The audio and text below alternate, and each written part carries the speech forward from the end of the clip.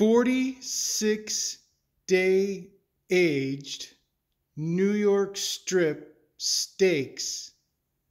Man, I'm really happy with how these guys turned out. I think they turned out even better than my prior batch.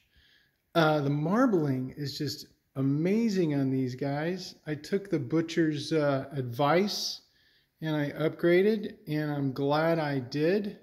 It was a little bit more expensive, but I think the marbling is just going to be awesome. It's going to reveal some nice taste. So I'm kind of curious. Last one was a 35-day age. This is a 46-day age.